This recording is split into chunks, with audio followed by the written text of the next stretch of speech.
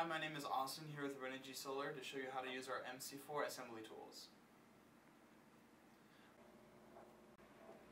To use our MC4 assembly tools, you can use them to tighten the screw caps on your MC4 connectors by placing the open part of the tool here and using the last hole on the assembly tool to go around the connector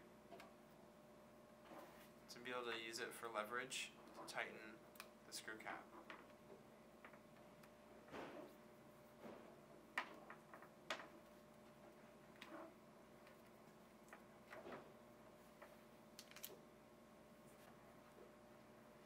To disconnect your MC4 connectors, just take one of the MC4 assembly tools using the two prongs, place it in between,